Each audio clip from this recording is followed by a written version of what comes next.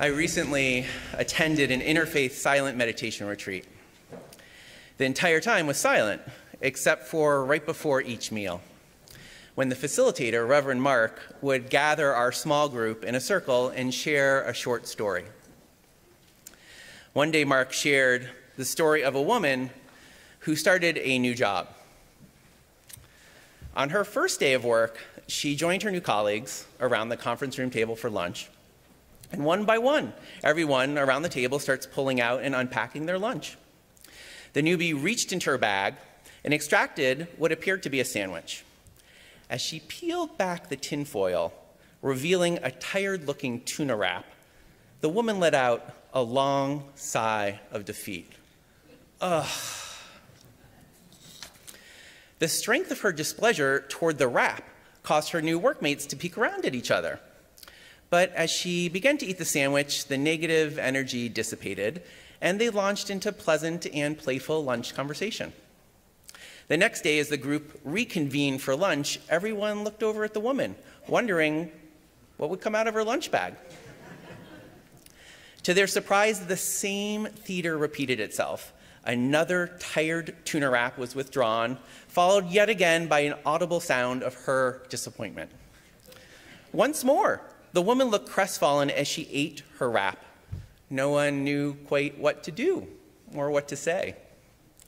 The same sequence of events happened again the next day and the day after that. The unpacking of the sandwich became an unraveling of her soul. And by the fifth day, the mood around the table was deeply uncomfortable. The easy banter had been quashed by an uneasy energy that settled over everyone. Even though they did not know her well, as the scene played out, once again, one colleague kindly asked, "Oh, it seems like you really don't like tuna wraps. Did your spouse pack your lunch?" After a pregnant pause, the woman said matter-of-factly, "No, actually, I packed it myself." Mark's story ended, and as our group returned to silence, we had plenty of time to absorb this powerful message. Of course, the question that immediately presents itself is, what is the lunch that we pack for ourselves each day? What narratives and barriers do we cook up and consume that do not serve us, that may not be true, that we don't even want, and most importantly, are in control to transform into a more delectable meal? Our work individually and as a community on Yom Kippur is to challenge ourselves out of complacency, to ask what needs to change in our lives and in the world. We are called to look into the spiritual lunch pail of our soul and be honest, compassionate, and rigorous about what we've packed, sitting right here in front of us today. But how do we do this? About Yom Kippur, Maimonides, the great rabbi, wrote, "What is perfect repentance? It is when an opportunity presents itself to repeat the same behavior, and while being physically able to do so, you nonetheless refrain, because you have had a change of heart and resolve not to behave this way." There is a deeply physical element to what change looks like. It is not simply a feeling. It is not limited to the quietude of our spirit. It is not ultimately a private internal affair. It is tangible and embodied. The internal troubling of our spiritual waters is manifested externally in relationships, in our aspirations, in our expectations, in how we see our own holy value, our very worth. For those of us who watch the TV series The Bear, we see this notion of transformation play out with the character Richie, also known as Cuz. As the rest of the characters in the show work tirelessly to transform the sandwich shop into a high-level restaurant, Richie struggles to find his place. At 45 years old, he feels like a master of none, who isn't contributing value to his family or to the restaurant. The show follows him as he is sent to stage, which is a fancy French word for intern, at one of the best restaurants in the world. And over the course of the week in which he spends his first 3 days shining spoons, he is transformed.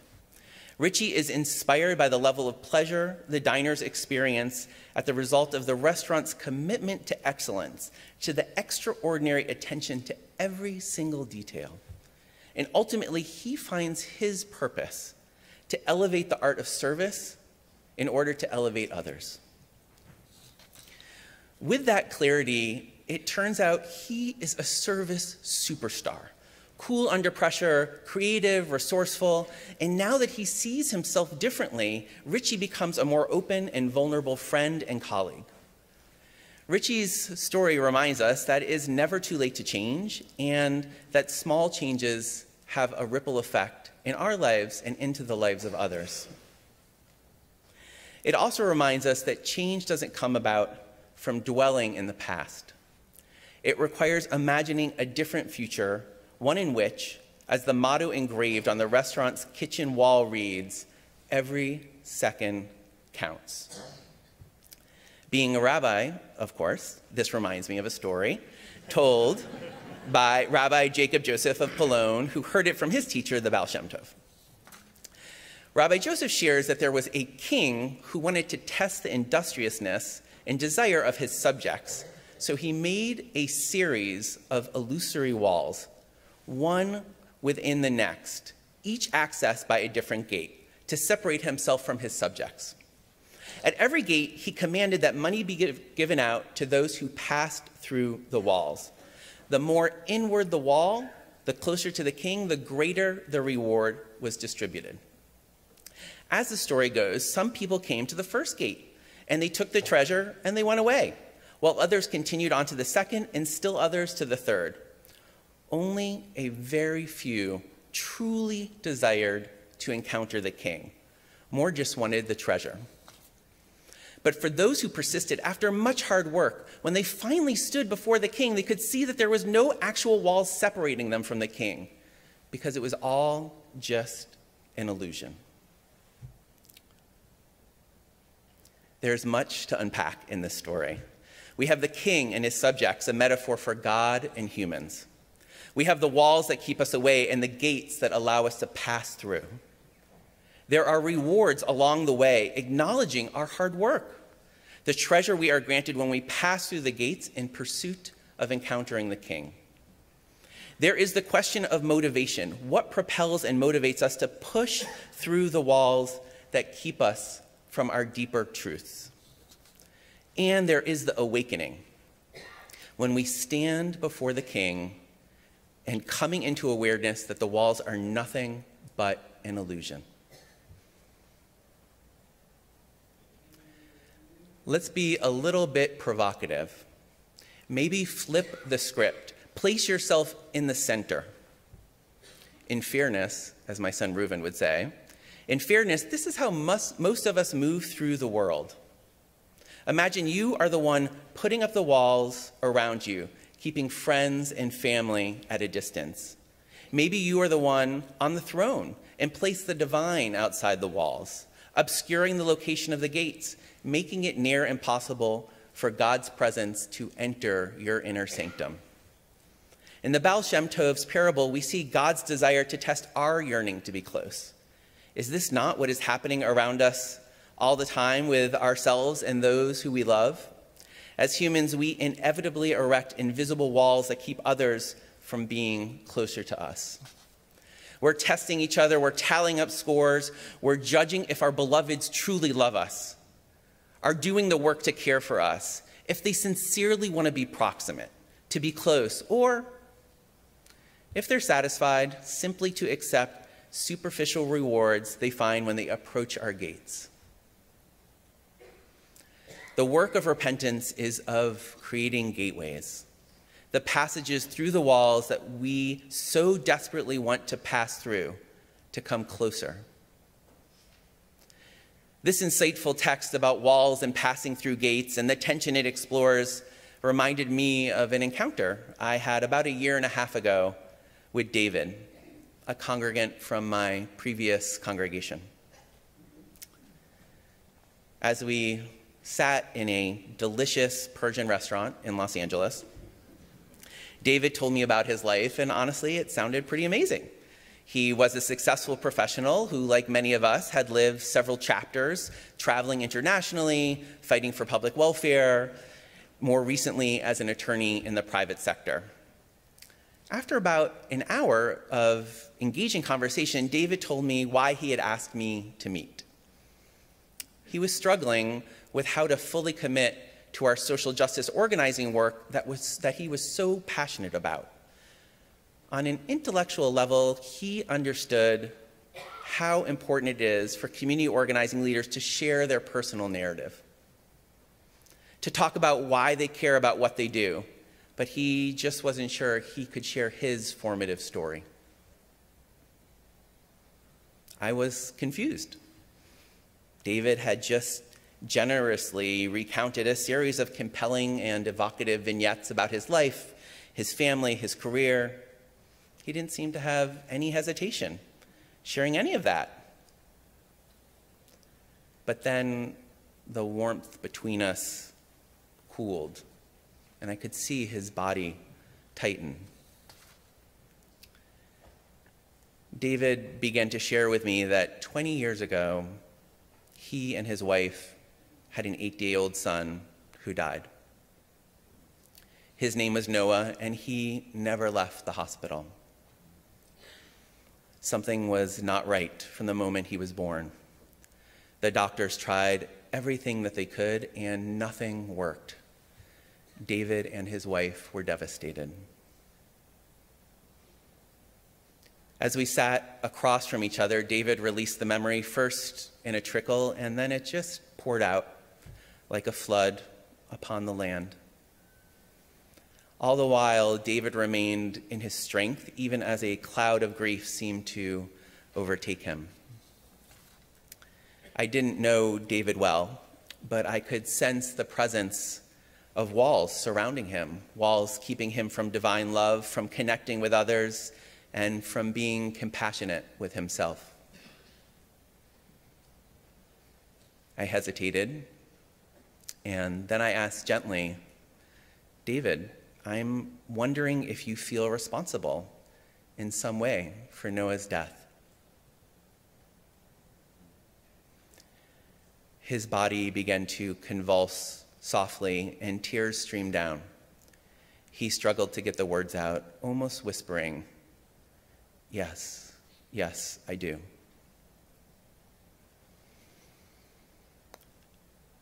For a while, we sat together in the depths of his sorrow. He shared that he had carried with him the profound sense that he had failed his son, failed his family, and failed himself. No parent should have to face this grief. But adding to David's suffering was the sense that he could have done more, even as he knew it was impossible. There was no parting of the clouds, no divinely directed ray of sunshine, but I felt in my core a divine presence holding both of us. I felt called to ask David to imagine his left fist holding the grief of Noah's death, and his right fist clenching his sense of personal responsibility around Noah's death. I asked David what it would be like for him to retain his grip on the grief, but loosen, even just a little bit, his grip on his sense of personal failure. If he could bring softness to his fingers and open his hand, and maybe even explore letting go of that sense of responsibility. If he could bring his full compassion to himself, to truly acknowledge what the doctor had said, that there was nothing more that could have been done.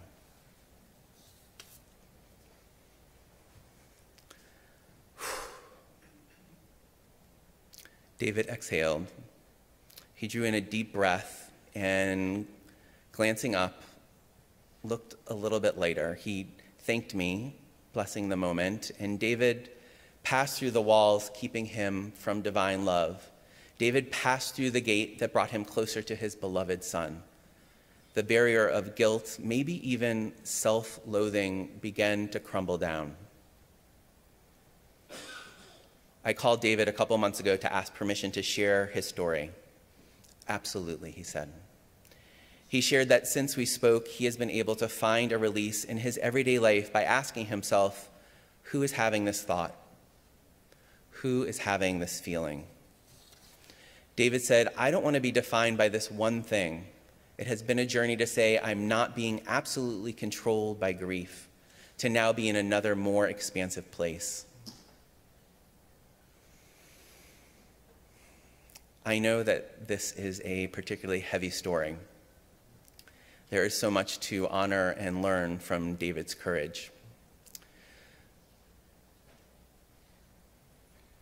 Inspired by David, we're invited to ask, what are the narratives we have about ourselves that control us, that we allow to define us?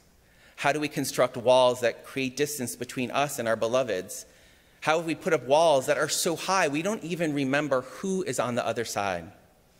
What are the gates we need to open to move through the walls which represent narratives about who we are? The lunch we no longer want to eat, keeping us distant from our truest and bestest self. My presence with David that day at the cafe was a blessing for me. And today, we're called to be a blessing for each other. Our work, our spiritual soul force is about this, the collective enterprise of creating this holy container. Yom Kippur is not a self-help book read in a quiet nook by ourselves. It's a collective ritual where our focus and intention both serves our own ends and supports our neighbors to find their gates. Do not discount yourself. Do not stub your toe on the wall of, this is who I am, because you are more. You are not fixed, and you are ever changing. The magazine Scientific American notes, within each human, about 330 billion cells are replaced daily, equivalent to about 1% of all our cells. In 80 to 100 days, 30 trillion cells will have been replenished, the equivalent of a new you. Just think, during this sermon alone, probably a couple billion cells have changed over. Mazel tov. So while we experience ourselves as mostly set, struggling to imagine being physically or psychologically or spiritually different, we are in fact changing all the time. And maybe more importantly, we have that capacity to change. I know this from my own life. In the summer of 2016, our family moved from New York City to Los Angeles for my first job as a newly ordained rabbi.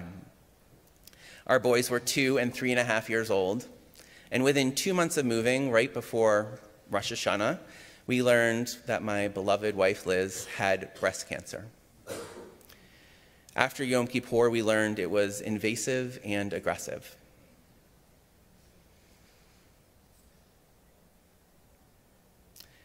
In the early days of processing all of this, a dear friend called to check in.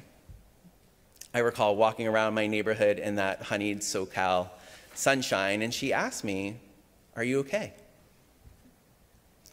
And with as much confidence as I could muster, I responded, "I'll be fine." She held the space for me, and in that silence, it all came tumbling down. I wept. It was not okay. Liz was not okay. I was not fine, not even close. Acknowledging that I was not fine was really difficult for me. I was supposed to be the pastoral presence, the caretaker, not the recipient. It took some work to be so vulnerable, to acknowledge my own fragility in that moment. But once I let those walls of false confidence crumble, I was suddenly held by something bigger, a love without words or boundaries, and my ability to move through letting go of any sense of control was the most important thing I needed to do. Without the artifice of being able to do it all myself, I opened up to others helping me. So many friends and family showed up for us. My new temple community in Los Angeles brought 3 to 4 meals a week for 7 months. They sustained us through Liz's chemo, surgery, and radiation. I was able to focus on caring for Liz and the boys instead of shopping and cooking and cleaning, and it just felt amazing to receive, to be supported, to acknowledge my own limitations and allow others to care for us. Blessedly, and most importantly, Liz is well and thriving. Ultimately, this is the work of Yom Kippur. When the Baal Shem Tov notes that after much hard work, when the subjects finally come before the king, they saw that there were no walls separating them from the king because it was all an illusion. We're reminded of our own capacity to see everything differently, to transform who we are, how we are, and even the world around us. That so much of what separates us from the divine and others is an illusion, ephemeral and impermanent. We just have to cultivate the will to keep passing through the gates, keep moving, and to open gates for others. So the question remains, what have you packed in the spiritual lunch pail of your soul? Are you giving yourself the equivalent of a tired-looking tuna wrap each day? What are the walls that hold you back? What are the gates that you need to pass through? And what are you going to do about it? May this be a day of courageous, precious, and holy moments. May this be a year in which we welcome an honest confrontation with the old narratives that we don't want to lug around anymore. May this be a Yom Kippur on which we find the gateways and begin to pass through them. Let us live like every second counts. Ken Yehi Ratzon. May it be so.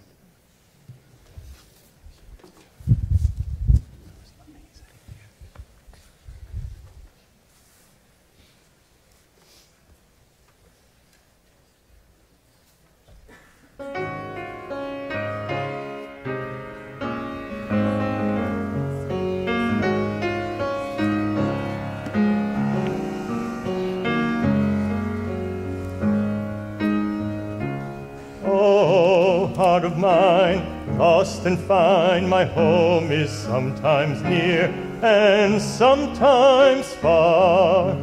It's always changing. Oh, heart of mine, take the time to feel the sadness. Love is always near. It seems they go together. The walls are coming down and down and down, and life is going round and round and round, and love it will be found and found and found. It's all inside of you.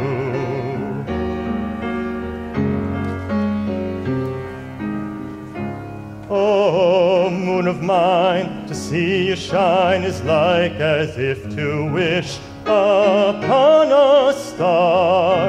I'm so glad to see you. Oh, moon of mine, the night is time for love and wonder spread across the sky. What would we do without you? The walls are coming down and down and down, and life is going round and round and round, and love it will be found and found and found. It's all inside of you.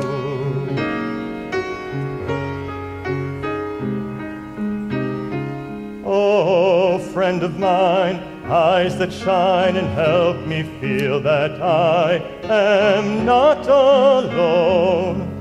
How can I ever thank you? Oh, friend of mine, space nor time will break the bond that holds my heart with yours. I'll always love you. The walls are coming down and down and down, and life is going round and round and round, and love it will be found and found and found. It's it's all inside of you. All inside of you. All inside